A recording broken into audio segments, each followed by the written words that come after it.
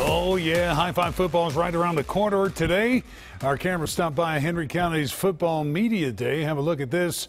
You'll be seeing some of these fellas on Friday night in just a little over 3 weeks. One of the interesting stories, this will be the last season for Henry County High School football.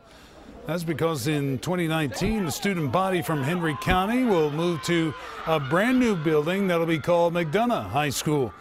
Might seem like a change in name only, but the Warhawks say it's their responsibility to end on a high note. The alums come back, like one of our special alums, Dalvin Thomason, playing for the Giants. You know, Dalvin told them, you guys are the last ones to be Henry County Warhawks. So, I mean, you know, they understand what it means, and I think they're excited about the opportunity, and they've been working hard trying to make sure we go out the right way. I can't wait now.